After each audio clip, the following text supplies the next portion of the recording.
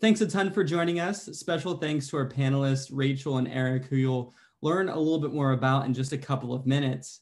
But as Joel mentioned, this is our second intern housing focused panel discussion.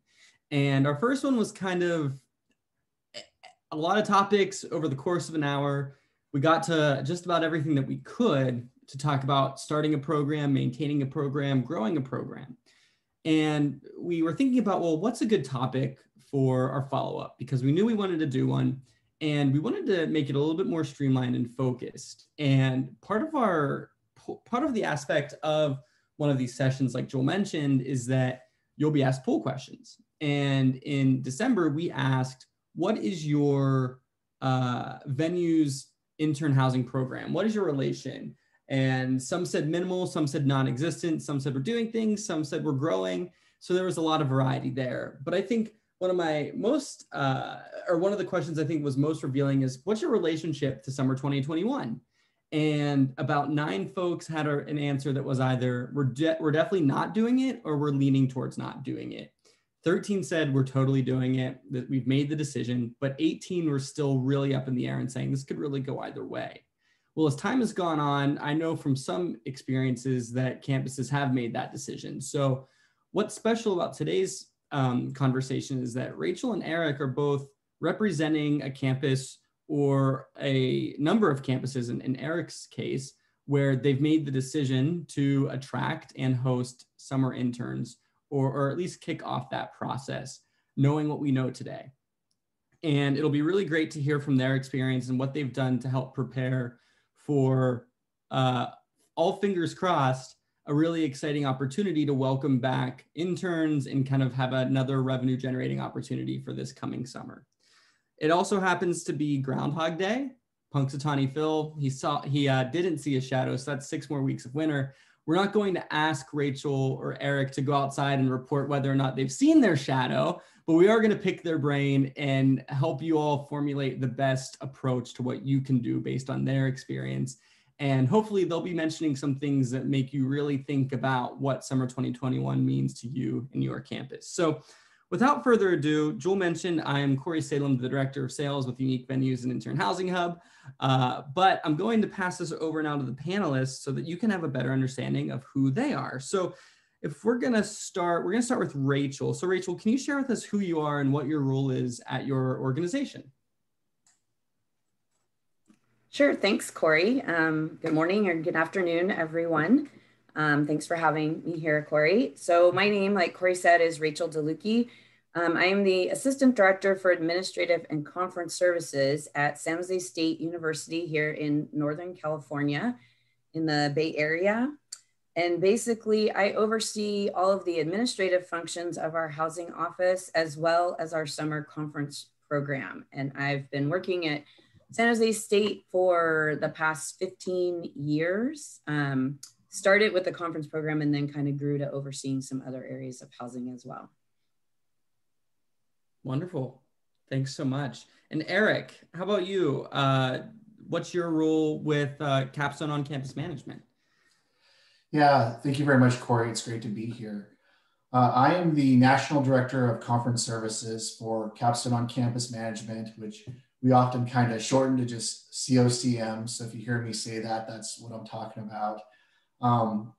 And in my role, we've got about almost 40 campuses that we work with across the country. And in that role, manage, I think, just over 40,000 beds. And in my role, I'm helping all of our sites across the country with their summer operations. And so that includes summer conferences, summer students, camps, and internship housing, which is something that we started about 5 years ago and have been working on since then. So very happy to be here today. Wonderful. Thanks again, both of you, for joining and sharing your perspectives. We have our first poll up and we're going to gather some more information that's going to help us better understand who's in the audience today. So while we're still collecting that, I'm going to ask Rachel, so what does a normal summer look like for your program at San Jose State? So not 2020, but maybe 2019 and before that. I know that you said that you've been doing this since about 2007. So you've got into 2019, 12 good years under your belt. So what did a normal year look like for you? Sure. So we have a little bit more about San Jose State. We currently have 6 residence halls, and they're all very different. We have 2 traditional style halls, 1 suite style, and 3 basically apartment style buildings. So a lot of different options for groups and conferences and interns to choose from. We have about 4,200 bed spaces that we utilize or try to utilize in the summer. Like Corey said, we have been doing intern housing since 2007. That year, we opened the 3 new apartment buildings. Well, the previous year, previous to that summer, we just opened those buildings. It was 2,000 bed spaces, which was quite a lot. And so the university said, what are some ways we can fill these spaces? What can we do? Being in the Bay Area, we were in a good location because obviously a lot of tech companies are here and they house a lot of interns. So we started reaching out to these companies to see if any of their interns needed housing. It was, I think, a little bit of a slow start at first because at the time it was a lot easier to lease apartments on a month-by-month basis. But as time has gone on and we've grown our program, we find that we get more and more interns now because apartments are not leasing, at least in our area, on a month-by-month basis. So it's harder for interns to find the temporary housing that they need while they're here in the Bay Area for 12 weeks, 14 weeks at the most.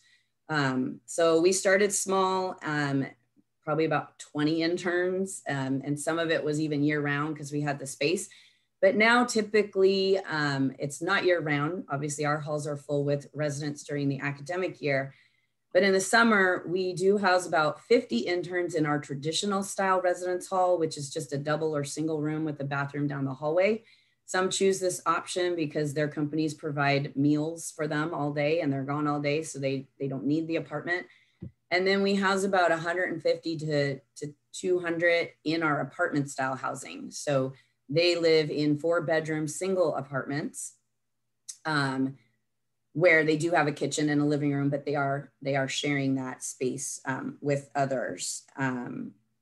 So that was typically what it would look like for our intern housing. On top of that, we do tend to house between 45 to 55 conference groups each summer as well.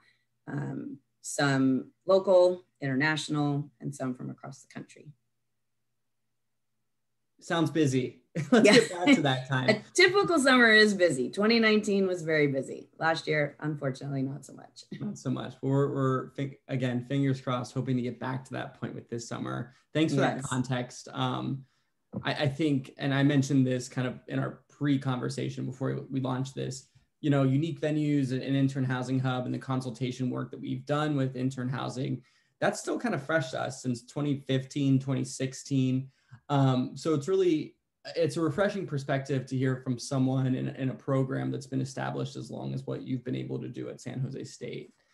And Erik, so, you mentioned being at COCM, you're not focused on just one venue, you're focused on multiple venues, multiple beds. And I guess my question for you, do all 40 of your venues host summer interns? And I guess my follow-up to that is, depending on whatever number that is, how do you see relocation interest regionally across the US in your venues? And how do you kind of plan for that? Yeah, absolutely. So we do not do internship housing or even conferences at all of our sites. And so it's really a site-by-site determination on what is happening there. And the way that we're set up is that we only manage housing that is on campus. So we are directly partnered with the college or university to help run their housing for them. And so everything that we do is in partnership with the university. And so different universities have different needs, expectations of what summer looks like. And that really drives what our summers look like at individual sites. Right now, we do some level of conferences at probably about half of our sites, so 20, 25.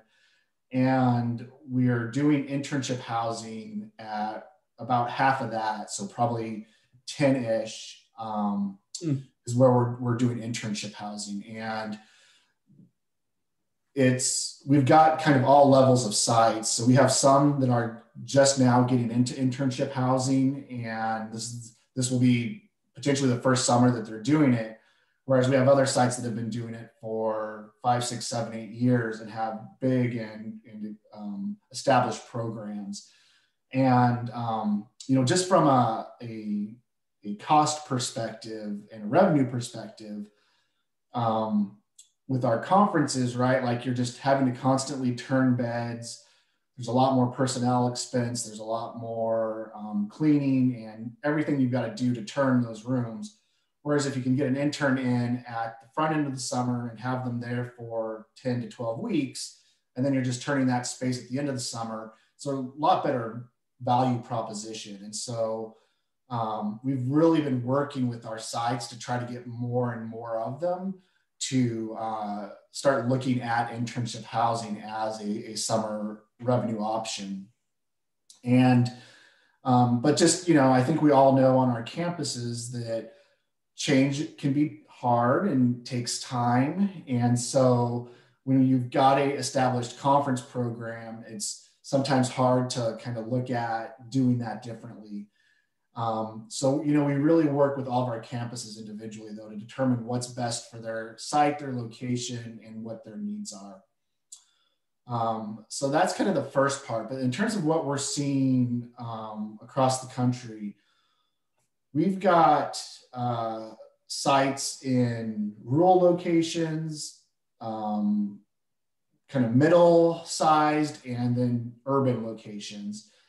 And the biggest driver has actually been on a state-by-state basis and how the states and municipalities have been responding to issues of COVID. So in locations where they've been more leaning towards more strict lockdowns, that has been rippling through and having a pretty big impact on what things are looking like. So, and especially for the businesses in those locations that potentially might be hosting internships. So what we saw last summer was probably about 95% of the folks that we had who had signed agreements that we were planning on having for interns for the summer, probably about 95% of those ended up having sites that moved their internships online.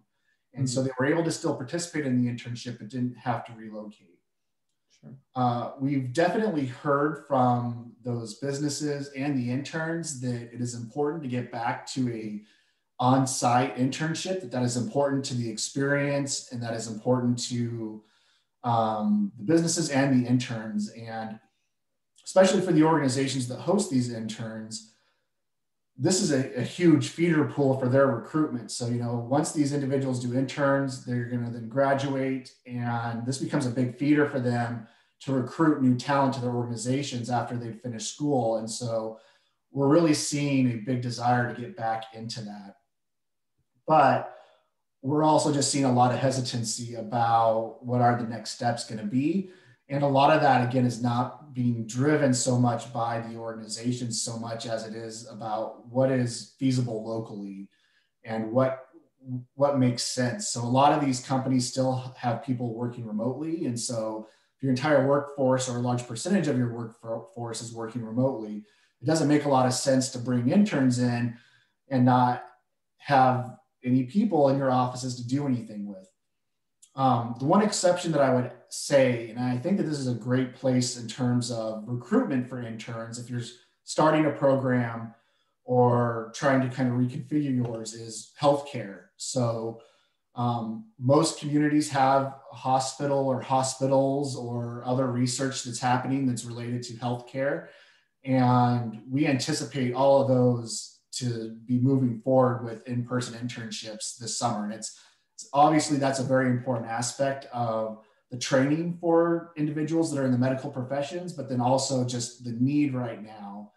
And those are actually what I've seen at our sites. Those are the contracts that we're getting signed immediately, are people that are coming in for internships that are related to healthcare, in some fashion. So people are signing those. They're not afraid. We're coming. We're going to be there. It's individuals that are doing internships that are maybe tech related or business that there just seems to be a lot more uncertainty about. And so healthcare is one of the areas that we're really pushing at our sites, is making contact with hospitals and other research, other things that are in the healthcare field, because it looks like those are moving forward. So that's kind of the big picture of what we're seeing around the country right now. That's a really great perspective, and I appreciate you sharing that and going to that level of detail. And, you know, I'd be lying if I said that surprises me. I think that's what I would kind of expect to or at least imagine what the picture looks like, as well as you're preparing for this and getting your marketing and your outreach prepared to host those kinds of interns. Jewel shared the poll results from our opening poll, which is going to give us a clearer picture of our audience today. And it looks to me like about 26% don't really have an existing intern housing program. And then there's varying levels of the program above that. Some they're just starting out, some it's growing, some it's stable, and some is well established.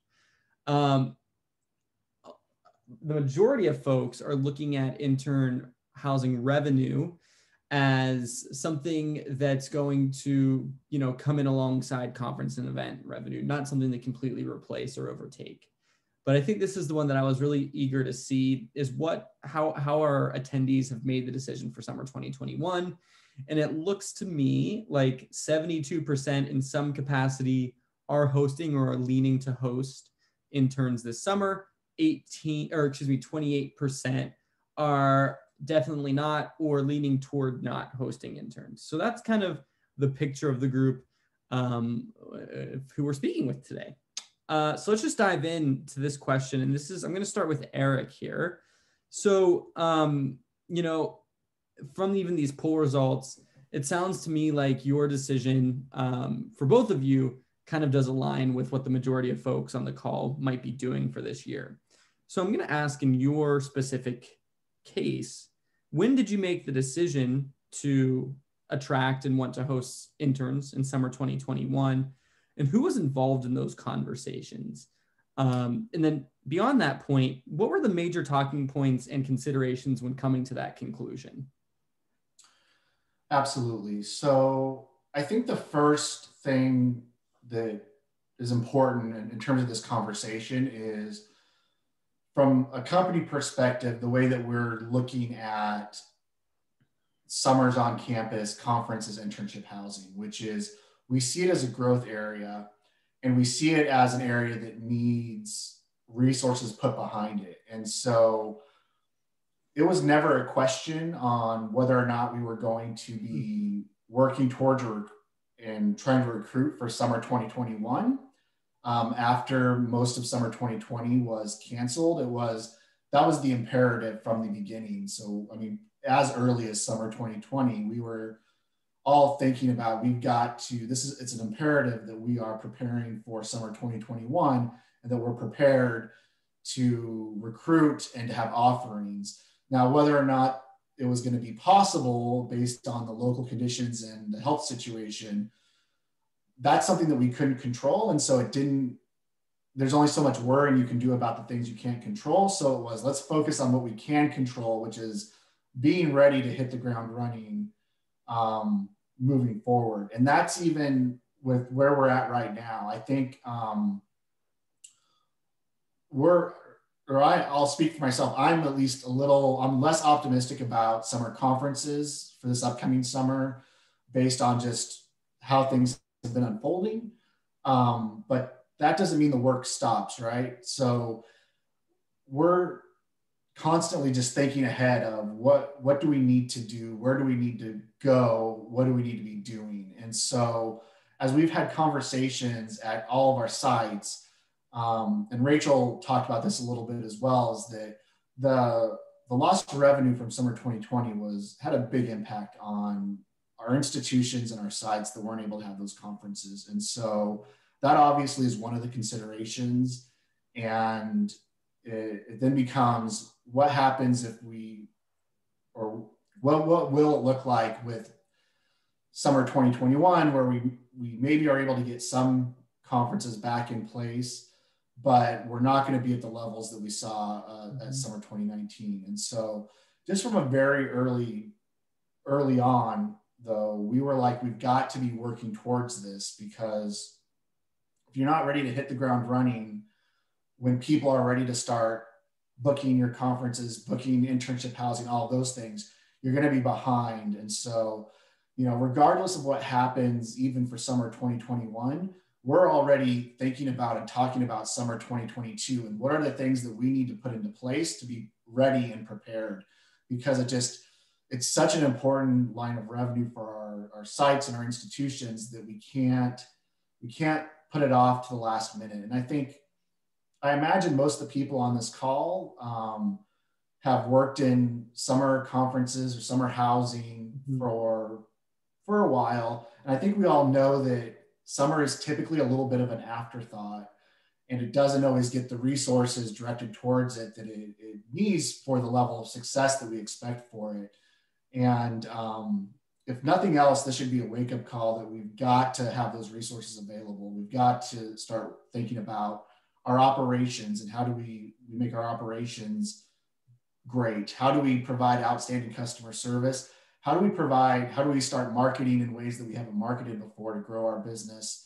Whether that's internally or externally for the marketing, those are all considerations and things that we're working on with our sites on a daily basis. So that's kind of the big answer to that question. But then to drill down just a little bit more, again, it's all been on a site-by-site level. And I think the other thing that we all probably could agree on is that higher education is a pretty conservative field in terms of risk, and risk avoidance is a big thing that a lot of our institutions are pay a lot of attention to. And so that's been the hardest thing, is assessing the risk moving forward and how do we make those decisions. And so, we've learned a lot over the last 6 months about protocols for having students on campus, and what does testing look like? What does occupancy look like?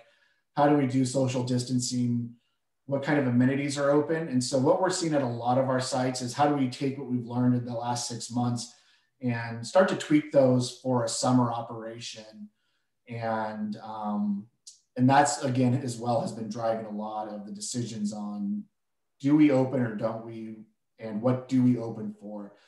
And what we've seen, though, for sure, is that the willingness to open up for internship housing has been a lot more. People are a lot more willing to have that conversation and to entertain that than the conversation about conferences and events. And so, so it's been pretty easy to move along with summer internship housing and to kind of get that moving forward at our sites versus the conversations that are happening around conferences and events.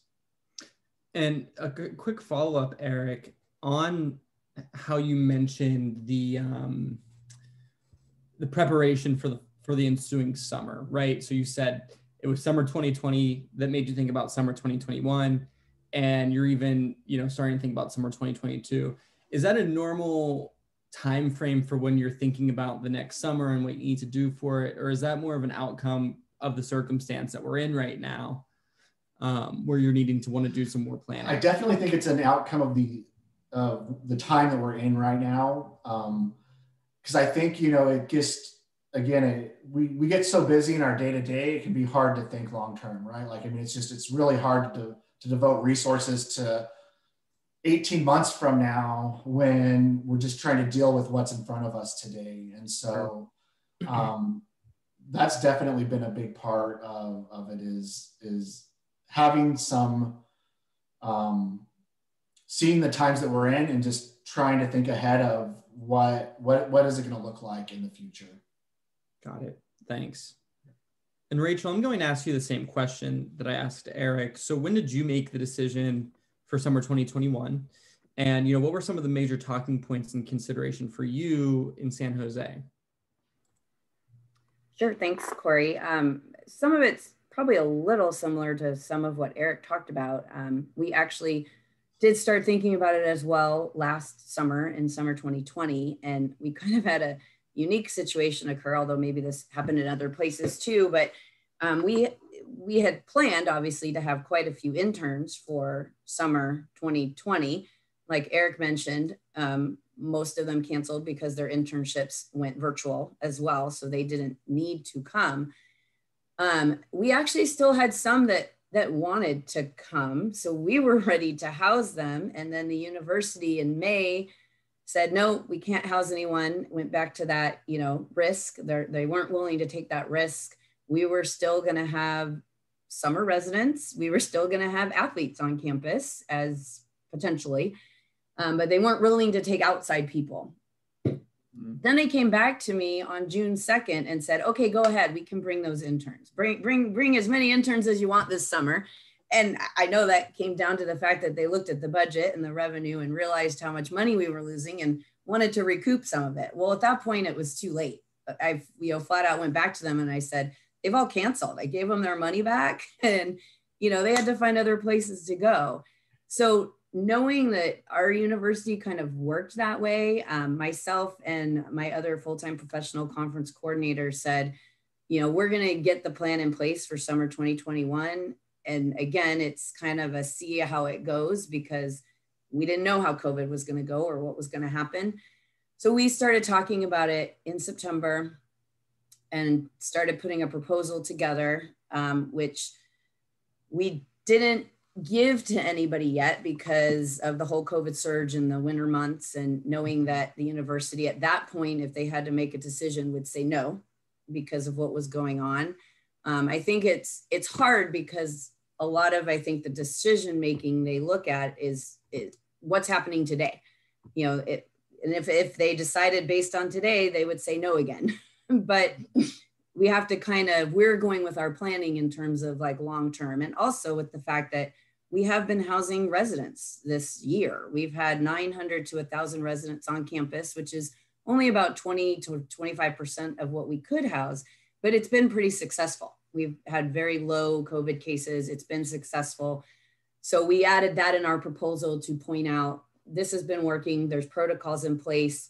We can build on that and bring in these interns. And like Erik mentioned earlier, it's a lot easier than conference groups, which I know they will be a lot more hesitant to approve. But you bring an intern in, you check them in once, and they're here for the whole summer, and then you check them out at the end. So it's a little bit easier of a process.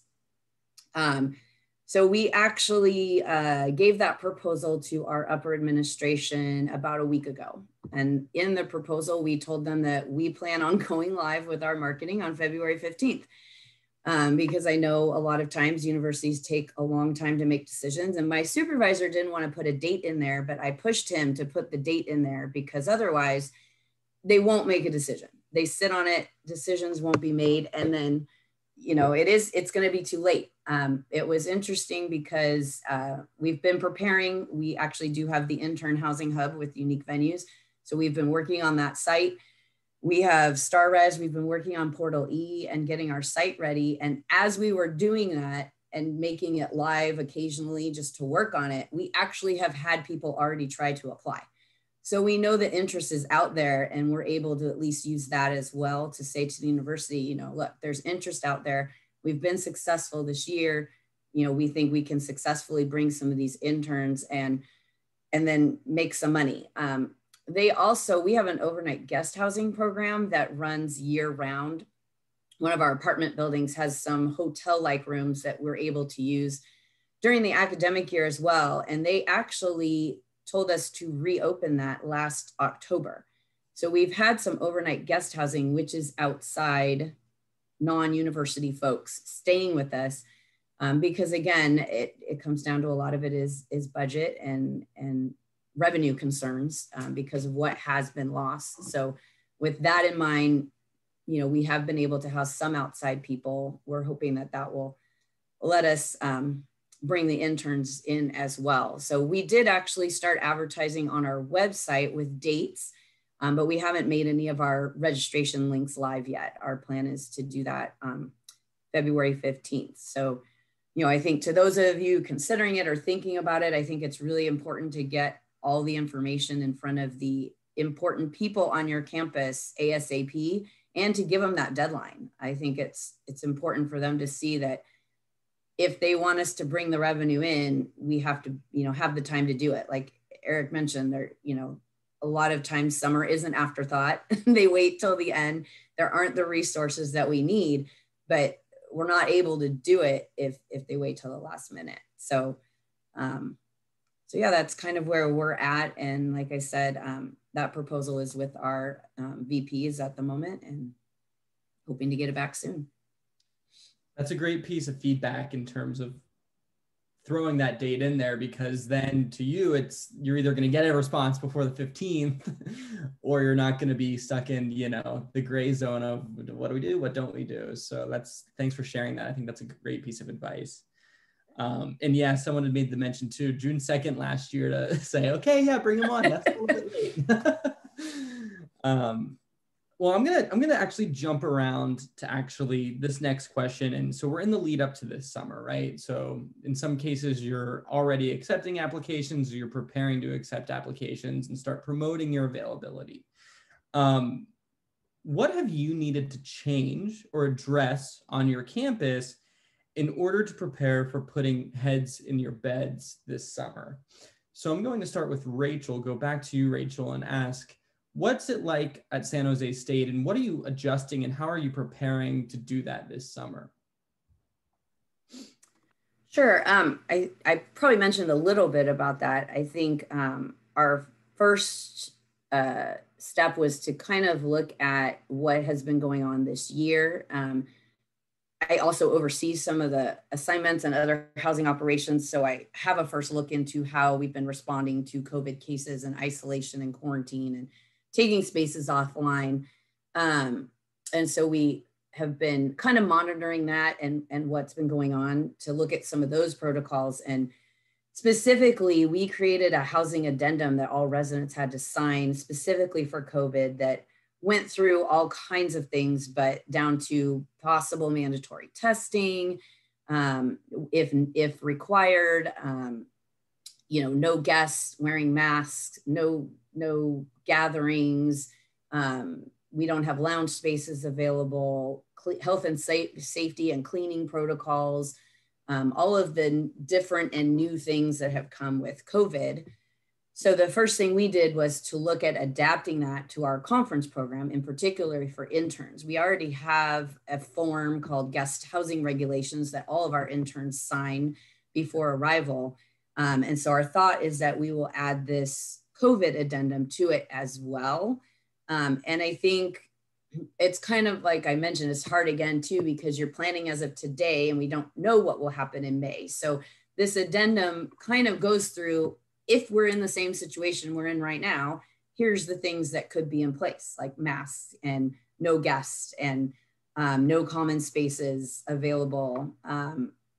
But if those things change, then obviously, some of that stuff could open up and could be available. So all of that's covered in the addendum. It does cover that tests may be required before coming to campus, or we might require mandatory testing while you're on campus. And again, just being able to cover all those things that could happen, because we don't know exactly what everything will look like come May or June. And also, I think Erik alluded to earlier, its location, regions are different as well. There's different policies in different states. There's different policies in different counties in different states. I'm in California, and our county has stronger restrictions than the state even has. So just putting that addendum in place, and all interns who do sign up and plan to come will be required to sign that prior to arriving and checking in. And so I think that was probably the biggest thing. And then we have been working, like I mentioned, on getting our intern housing hub site up and ready, and some marketing, and updating our reservation system, which we use Portal E and StarRes. And then I think we're in a unique situation. We're a little bit lucky in the fact that I am in the Bay Area and in the, in the heart of Silicon Valley and all the tech companies. And so interns kind of find us almost more than we have to find them. But we do a mailing out to companies and businesses in the area and interns to say, do you need intern housing? So we've been working on that as well. And the other thing that Erik mentioned with healthcare, we've actually already gotten some requests from nurses and nursing programs and internships and stuff that are occurring for potential housing as well. So I think those are kind of the first steps that we've been working on, just to make sure some of that stuff's in place so that when we have the green light, we're ready to go with our reservations and addendum and can make sure everything's signed. So that addendum, the housing one was approved, but our conference one is currently with legal counsel at our university. It's very, very similar to the one we used for housing. So if your housing department has one, I suggest you start there, because you can pretty easily adapt it to an intern coming, because they're very similar to a resident. We just changed the word to guest or to intern housing. But that will make it a lot easier for it to get approved through legal. At least that's our understanding and our hope at this point. It doesn't sound like it, but I also don't want to make an assumption.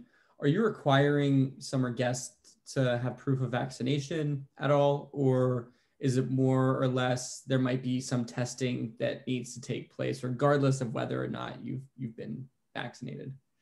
So as of right now, and I think because we are a state institution, my understanding is that we will not be requiring vaccinations for anybody affiliated with San Jose State University. I've been told so far that staff and faculty will not be required to show proof of vaccination, as well as residents. So I would anticipate we would do the same for the interns. I think, again, depending on where we're at with vaccinations in June versus testing versus cases, there could still be some testing. We are doing mandatory testing of our residence hall students right now, and that seems to be something the university wants to continue, and it will continue throughout the spring semester. So I could see them definitely either saying, come with a negative test, or do testing once you get here, quarantine until you have a negative test. Now, if they've been vaccinated, I would think they could show us that, and that would count as well. But I don't think we will require someone to be vaccinated to be at the university. Got it. And kind of same for you, Erik. So knowing, again, Rachel brought this up, that every campus is in a different county, that's in a different state, that's in a different region. But for some of the ones that you're working on and the venues that you're preparing for this summer, does vaccination proof, is that something that's coming up? Is that something that's required? Or what's your relationship to that? Yeah, all the conversations that we've had have been, I think, very similar to Rachel, that we're not seeing anywhere where there are going to be requirements for vaccinations. So I don't have anything else to say about that. I've not seen not heard from any of our institutions yet that they're going to require vaccination of students or employees. They're going to highly encourage, and I think that's going to be an important part of us getting back to some level of normal operations, but not seeing any kind of requirement. And, it gets a little hard as well when you start asking about medical information from people, obviously, and that's going to be different based on if you're a state institution or a private institution, and we work with both.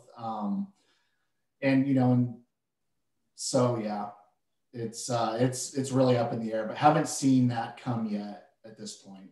Yeah, and the only reason I ask is, I read articles and hear things that some people might be considering a vaccination passport or something like that. But it's, from what I'm hearing from both of you, it doesn't sound like that's anything set in stone right now. It could be something that comes up, but not even really on your radar aside from asking that question during the session. So that's good to know, and I appreciate you sharing that. I know that I've seen some questions rolling in, but before we dive into those, if it's okay, Joel, I have one more question that I want to ask you both, and maybe we'll start with Erik. from the very first poll question, we're asking what's your relationship to intern housing programs? And for those, who are on the call that are looking to build upon or even establish a program, I'm interested in hearing from you. Do you have, a single piece of very important advice that people really need to consider for this upcoming summer?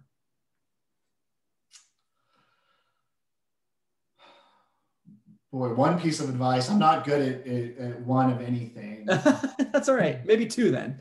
Yeah, well, I think that the biggest thing I'd always tell anyone is figure out your market. So if you've not done this program in the past and you're wanting to start an internship program, figure out your market. Who are the people that would be staying with you? And that's where you're going to see your most, I think, success in recruiting interns is starting to build relationships with organizations, businesses, and people that might be bringing those in. And so understanding your market is what I say for anything. If you can't do effective marketing until you know what your market is. You can't do effective outreach. And so taking that time and really figuring out what it is and who it is that you're going to be going for is important. And the other nice thing is that when you figure out your market, sometimes there isn't a market, right? And so before you spend all this time and money building a program for something that maybe just isn't feasible for where you're located, that's a good first step, is figuring out that market. And then you can from there determine what are your next best steps. Like I said, we've got sites all over the country, including in some pretty rural places. And just honestly, internship housing is not going to be a winner for some of those locations. It doesn't matter what we do, how much time or resources we put behind it. It's just not going to make sense for where those sites are located. And so, but don't start with a fatalistic, it's not possible for us. Do the research, take the time, connect with people, and figure out what it is. And then you've got just a better foundation to move forward for other things. And so, and that's not COVID related, but that is something that, again, with limited resources, something that we should all be doing in the COVID area is understanding our market better and then putting resources towards what makes sense instead of just kind of, making up a flyer and sending it to an email list that might be going to people that it doesn't make any sense for. So knowing your market is always going to be my number one thing that I would say, whether it's for internship housing, conferences, anything like that. Awesome. Good piece of advice. And yeah, every aspect of business operation, right? Rachel, same question. So for folks, again, just to reiterate, who might be looking to build and establish or even grow upon an existing program, what's your one piece of advice specifically for this upcoming summer for the folks on the call today? Sure. I think kind of from a more operational standpoint, and I think I've kind of alluded to it a little bit before, but kind of looking at your year-round housing program, like what they're able to do now, and paralleling and relating that to the intern program and what you can do in the summer. While I know that universities don't like taking the risk and think that, these outside people could be riskier than our current students, they're very much the same. And so I think looking at that and then showing what you can do would be important. And so in terms of, our current residents leave on the weekends. We don't know where they go, they travel, they come back. That's as much of a risk as bringing in an intern who's going to come here and do their internship and probably work so hard. They're barely on campus anyway, except to sleep, and then leave at the end of the 12 to 14 weeks or 10 to 12 weeks that they're there.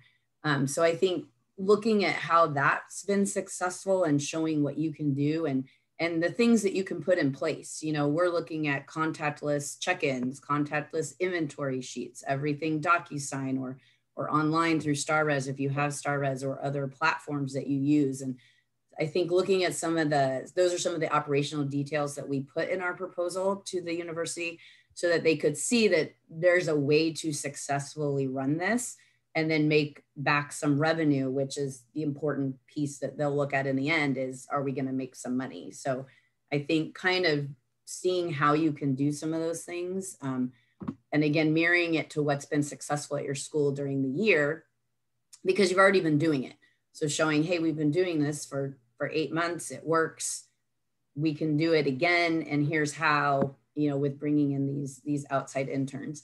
And then maybe not going too big. I know, we usually have about 200 interns. We're hoping for 50 this summer. So, to keep it small, obviously we're spreading people out, 1 per room, 2 per apartment, single bedrooms, but we're also still giving not discounted rates, but if somebody stays in a double bedroom by themselves, we're going to give them the double rate. So looking at ways you can also attract the interns in terms of that, because they don't have the option to pick a roommate and pay the double rate. Well, we'll still give you the double rate this year and you'll have your own room. So kind of looking at some of those operational things and putting those details in there that shows ways that your program can be successful, I think would probably be helpful for people to at least to grow their programs or to even start out. And I know that we're focusing on 2021, but do you anticipate some of the things that you're doing for summer 2021 and pivoting for and toward, are those items and operations and logistics, are those all things that you're anticipating keeping around for future summers? Or is this all just kind of a response to the time that we're in with the expectation that things in 2022 are going to be back to non-COVID and summers and things like that? Yeah, I think it's a little bit of both. I've also heard we may not, unfortunately, be back to normal for a while. So, which I don't want to believe, but I think some of the things that we're doing will definitely keep, like some of the contactless check-ins, some of the signing forms on DocuSign, being able to do your room inventory sheet online.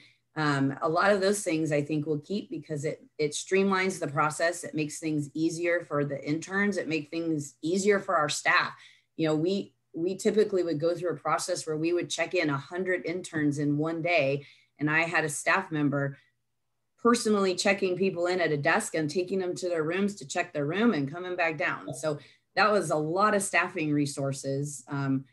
Basically our entire staff for a day would have to work and that we can probably eliminate, that will make it easier for everyone, not just us in terms of staffing, but for the intern. It makes the process easier. They have a streamlined, click on this QR code, you check in, pick up your keys at the desk, you're good to go.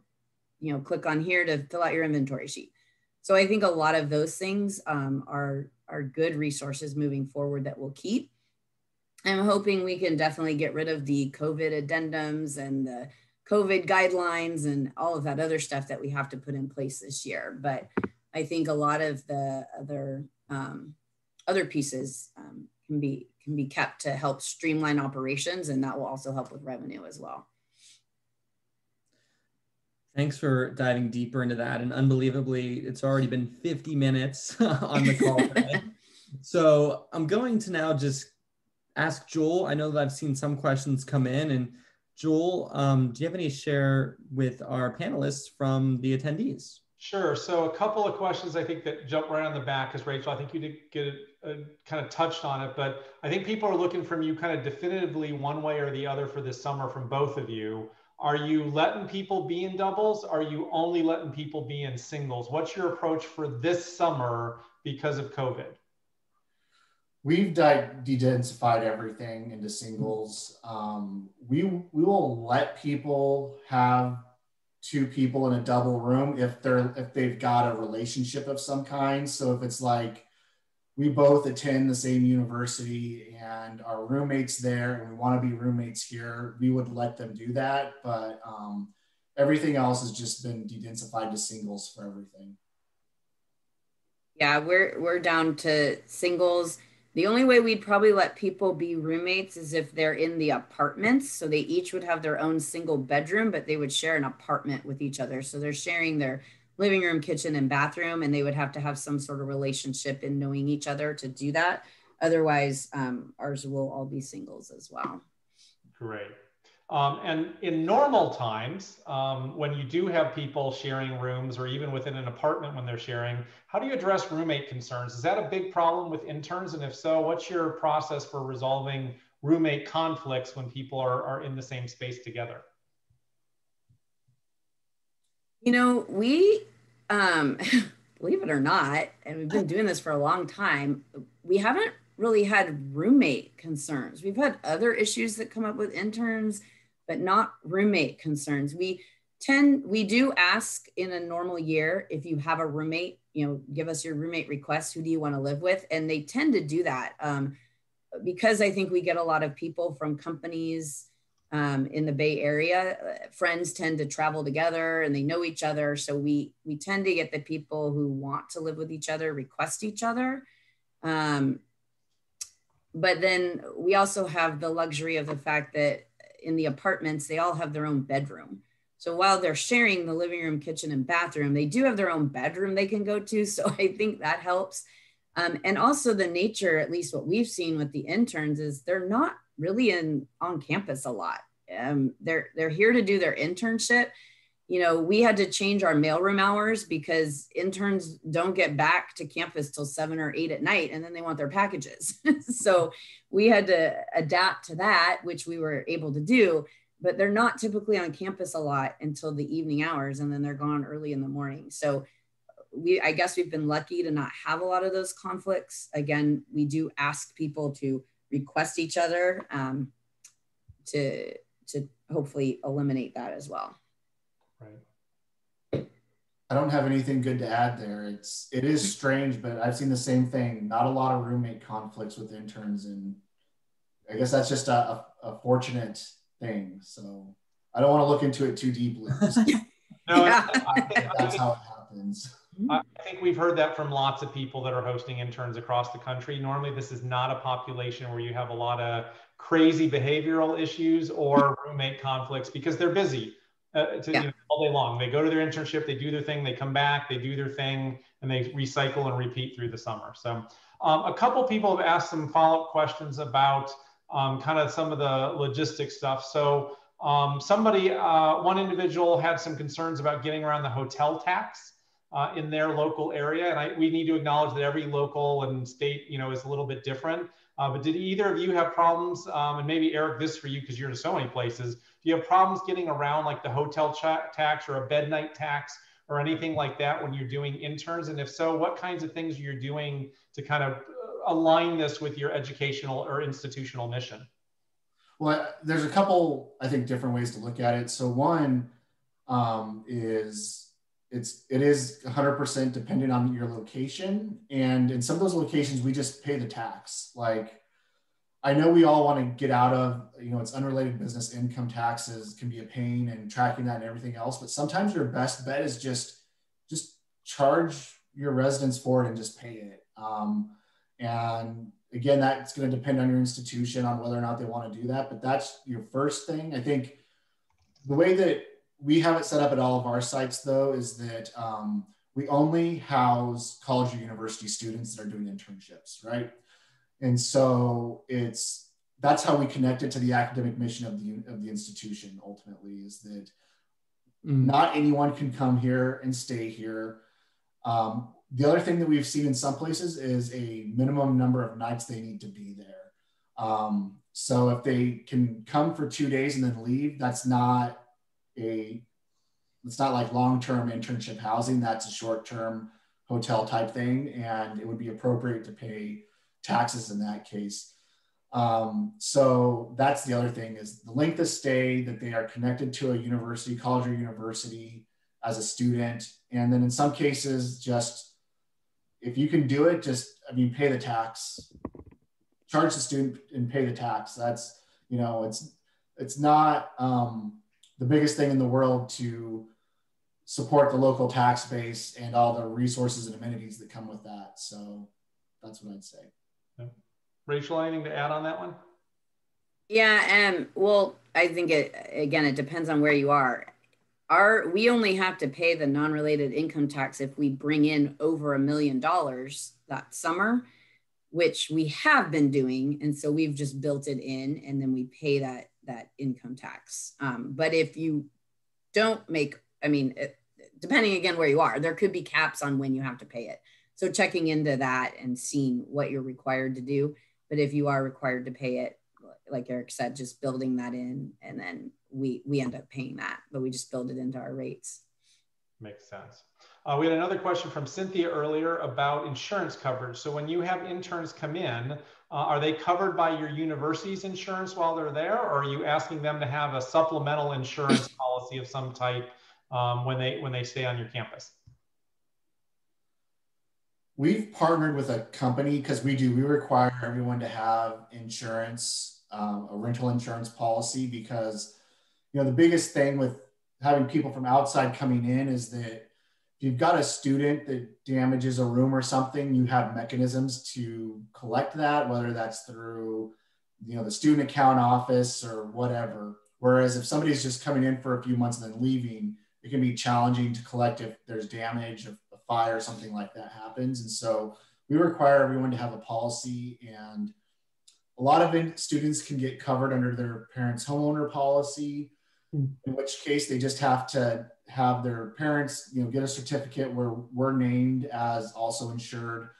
But then we've also partnered with a great company that doesn't charge that much. And we don't actually make the students sign up for it themselves. We sign them up, and then it's just built into their rates. And so we're able to put the day that they come in, the day that they leave. It costs like $8 a month. And so, you know, you put $1 a week on the cost of their internship housing, and it pays for it itself, and it cuts out the middleman of trying to get them to and hounding them to sign up for it. It's RLL insurance. I'll put it into the chat there so people can see it. And it's just worked really well for us. So that's how we handle it on our sites. That's great. Rachel? We actually don't require them to show any proof of insurance, but I think I mentioned we do have them sign our intern housing guest regulations, which is basically a waiver stating that they're responsible if stuff happens. So they're signing that they're going to pay for damages, they're going to follow our rules, they're going to do this. And again, I don't know if we've been lucky or that these interns are just a different group of people because of the nature of what they're doing. We haven't had a lot of damage, and the stuff we've had is mostly lost keys, and we make them pay for that before they're able to check out on the spot. So it's worked out.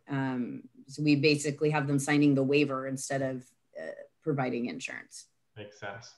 A question about when the interns are on at your property on site. Are they able to access the rest of the institution's amenities? So can they go to the rec center? Can they go to the library? Can they avail themselves of a meal plan? Like what does it look like for an intern beyond just the housing portion of it? So our interns can access the rec center, the pool, the library, but our library is a public library anyway at San Jose State. It's part of the San Jose City public library system. So that makes that easy. And then the dining commons as well. They are able to, we don't have meal plans, but they can purchase meals as they go. They can walk in and purchase meals if they want to when the dining commons is open, as well as in the student union, things that are open, eateries. We have a village market in our residence halls they can utilize as well. So they would have to pay for all of those things, but they are able to utilize them. Yep. That's pretty similar at a lot of our sites. There's a lot of amenities they're able to access still, like dining as well. They can do use the dining commons.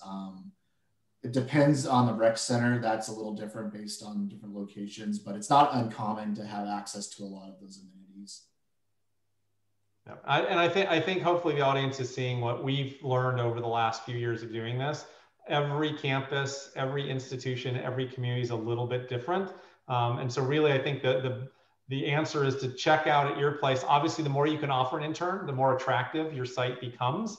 But if the rec center is not going to play, or they want to charge $300 for summer access, it's probably not something that someone's going to avail themselves of. By the same token, you know, I think Rachel would probably back up. You're not going to keep a dining facility open till 10 o'clock at night just so 5 interns can come by and get something to eat. So there's a balance that goes into working with this community, because they are different than your typical summer group. So I've got one last quick question, and then one wrap-up question for us. So again, for those of you that are sticking around, thanks for hanging with us. For those of you, again, this summer, are you going to be asking interns to be tested on site? And if so, who pays for that? So if they have to do testing, who's going to cover the cost of that test? We don't have any plans to do any on-site testing at this point at any of our locations. Okay, Rachel? We haven't decided yet. I think if we go the route of saying, provide us proof of a negative test before you arrive, I think we'll probably try that. And then it's up to them to do that. If we do say we're going to require testing while they're here, I would think we would possibly cover that. We are also lucky, though, that the county has plenty of free options in our near vicinity.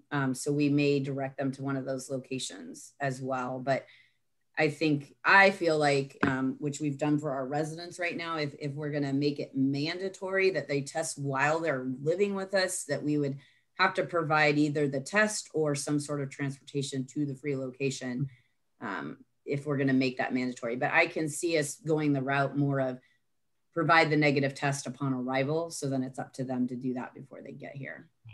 And I think that might be something that's even required by airlines as well, that they might be able to use that same test for. And you never know, the actual intern site might be doing ongoing testing or requiring that as well too. So there might be some kind of partnership opportunity involved there. Yep, makes sense. So the last question, someone asked, how has your internship business grown with the Unique Venues Internship Hub? And while I know that Rachel got started last year and then COVID canceled it, maybe you can talk a little bit about what you were seeing. And Erik, since you're new to it, maybe you can talk a little bit about what you hope for. So each of you, maybe just a quick last minute on Rachel. How did it go? And Erik, what are you hoping for? Yeah, we just got it and then COVID hit. So I don't think we have a good reading on it, but I think the site is great. It's extremely easy to use. And we were really excited to be able to take some more photos and kind of upgrade our site and add more content to it for this summer. And again, like I said, super easy to use. I have our student assistant actually doing that and working on it. And it looks great. I think the price of it, if you get 1 or 2 interns, again, depending on where you are and what your rates are, but 1 to 2 interns pays for it. So I think it's definitely worth it. I think it will help. I think we had seen 1 or 2 people come through who saw us on that early on last year. So hoping that we definitely get more as we launch that. But like I said, you get 1 or 2 and it was worth it. And it's super easy to set up and use. So hoping to get more from that. I think we definitely will, because I think it'll work well. Great. Erik? Yeah, and I just echo that. So we're in the process of setting up our sites right now. We've got, I think, 8 or 9 of our sites that are going to be using the internship hub this year. And I'm hoping to launch in the next couple of weeks, all of them as well. We're working on the back end. And I think, again, this kind of goes to the thinking long term, right? Like, we want to have ourselves out there and established as places where people can come and stay for internships. And this is one of the ways that we're looking at doing that. And so this summer is still obviously up in the air. A lot could happen, but we're looking at the long term. And this is an important part, I think, of having us be a place that people easily find when they need a place to stay for internship housing. And like Rachel said, and this is what I've been saying at all of our sites, especially some that have been like, well, concerned about the prices, knowing that budgets are tight right now, is like, you get exactly what Rachel said. You get 1 or 2, you've paid for the service, and every one you get after that is just, icing on top of this. So it makes sense from a cost perspective And it's really, I think, an important part of our long-term strategy as we continue to grow our summer programs across the country. Great. And I can just add to that real quick, Joel, and just say, last year was obviously a very difficult year to be able to pull statistics on how venues performed and how applications came through on our site. But from what we can tell in the limited time that we had, the venues that were using the pre-built forms on the profiles that come with Intern Housing Hub, there were an average 35 applications submitted over a 2-month period. And the average length of stay for each application was 70 nights, 10 weeks, with the shortest being 21 nights and the longest being 114 nights, I believe, or something close to that. And then what we can tell from the venues that use their own form, like what Rachel was mentioning, kind of linking the Star Res application form to the profile, on average, those venues were seeing 101 outbound clicks to their own application forms. So we really can't track any kind of conversion past that, but the numbers are at least telling in the limited time and window that we had. All right. Well, I'm going to just really quickly here share my screen one last time and remind those of you that are left that we've got more educational opportunities coming. Again, Unique Venues University, you can see the 4 courses. How to Talk Like TED actually ran last night and has 1 more week to go next Monday. Event Planning Management starts on February 10th, need to be registered by this Friday. Culture Talk is in mid-March, 360-degree professional and changing conversations all coming up down the road. You can register for any of those by going to the UVU website. Again, there are educational scholarships available. So if you are interested, go ahead and send me an email with this information, or just send me an email and say, hey, I didn't catch it really quick, and I'll tell you what you need to do to apply for one. Then finally, just know we're finishing up our planning. We kind of took January off, but look for the relaunch of our popular webinars coming up really quickly here. You'll see that information in the February newsletter, or you can check things out at our resources website. And with that, I just want to thank our panelists, Erik and Rachel, for helping us out today, and Corey for putting together another great intern housing webinar discussion. This was recorded, so we'll be getting this up on the website. We will send you out the survey results for the couple of questions out there that are relevant to all of you. And a couple of other extra things, like I'll ask Rachel if she's willing to share her contract language agreement that she put together, and we'll make sure we put the RLL Insure link out there, and Corey will get all that information out to everybody within a couple of days. So again, thank you everyone for being a part of this webinar. We really appreciate it. And we look forward to seeing you on a future Unique Venues webinar. Take care, everyone. Thanks, everyone. And good luck to Rachel and Erik and all of the venues out there taking on 2021. This is an exciting time. So can't wait to maybe do one in the fall and say how things go. Maybe that's a good idea. Joel, put it in. Let's do it in October, for instance. Sounds good. All right. Thanks, everyone. Bye-bye. Take care. Bye.